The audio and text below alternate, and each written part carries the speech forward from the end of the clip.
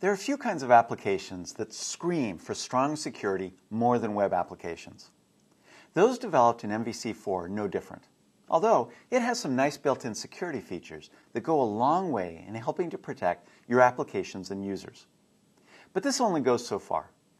One of the strengths of MVC is that the control that it gives you over the HTML emitted to a browser.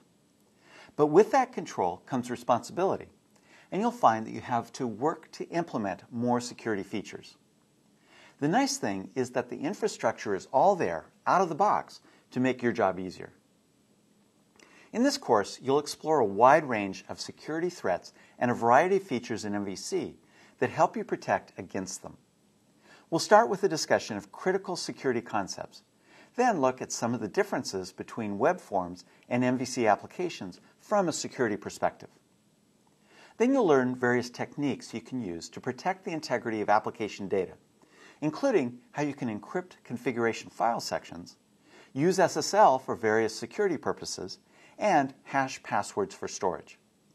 I'll finish up the course by looking at various serious threats that MVC applications face and explore some of the options available for protecting against them.